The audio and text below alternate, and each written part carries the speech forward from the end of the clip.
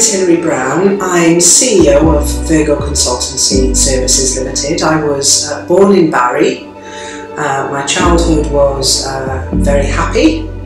I was born and brought up in an extremely multicultural area of Barry, and I think I benefited hugely in the work that I do now in being able to be brought up around so many different races, religions and cultures. I returned to work after having my children in 1986, and I worked for the Citizens Advice Bureau. Whilst working for the Citizens Advice Bureau, I became a specialist in the areas of immigration and asylum. I worked in Newtown and Grangetown, which are two of the most multi-diverse communities in South Wales.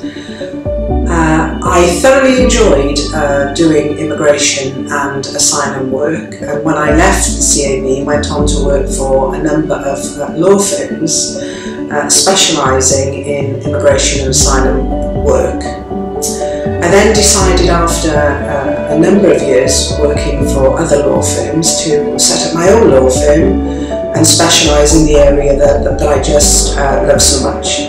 So the work that we do here, we deal with private and publicly funded clients.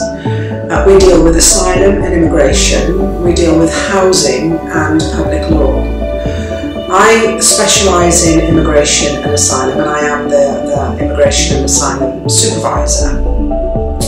So we help people coming into the United Kingdom under the immigration rules for a whole host of reasons. Those coming to study, those coming to work, those coming to join families, and of course I help those that make claims for asylum in the UK because they've fled oppressive regimes and are trying to better their life here in the United Kingdom. The work that I do, I consider as extremely important because I don't think that too many people know about the benefits that people coming to the United Kingdom bring. When they come to the United Kingdom as under the various immigration rules, they come to study, they bring their money, they bring their skills, they bring their knowledge, they bring their experience, and they improve the United Kingdom hugely. Of course, those seeking asylum in the United Kingdom, when they come to the United Kingdom, you know, they've had a life before they've come here. Many we find are professional people who, due to circumstances beyond their control, have found themselves caught up in civil wars and are forced to flee their country and come to the United Kingdom in an attempt to make the United Kingdom their home. Well, in the coming 5 years, and for the past 15 years, I've said that I'm going to reduce my workload. That's just absolutely never been possible. I intend to try to develop and expand the company. We have an office here in South Wales, we have another office in London, and it may well be that in the not too distant future we open up other offices around the United Kingdom where there is need for specialist immigration and asylum advice. Growing up in Barry and having extremely close links to Cardiff has helped me gain a better understanding of the issues around race and culture and discrimination. We have a devolved parliament here in Wales, which has enabled me to better understand the democratic process. And I've been engaged in the democratic process as much as I possibly can, because I believe that is the way to actually shape the rules and the laws of the United Kingdom, by becoming involved in the democratic process. My advice to young people would be, in the first instance, believe in yourself and take time to achieve whatever you set your mind on achieving. Not everybody can develop at the same pace.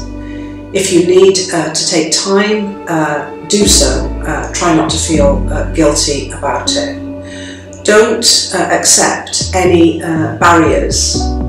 Women can do everything that they choose to set their mind on doing. Every profession is now openly available to women, and since we've seen professions being open to women, we have seen many women absolutely excel.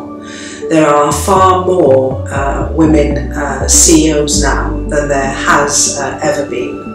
There are far more women in business than there has ever been, and I think it's an excellent opportunity for young people to look at the females that have become business and entrepreneurs and use them as role models.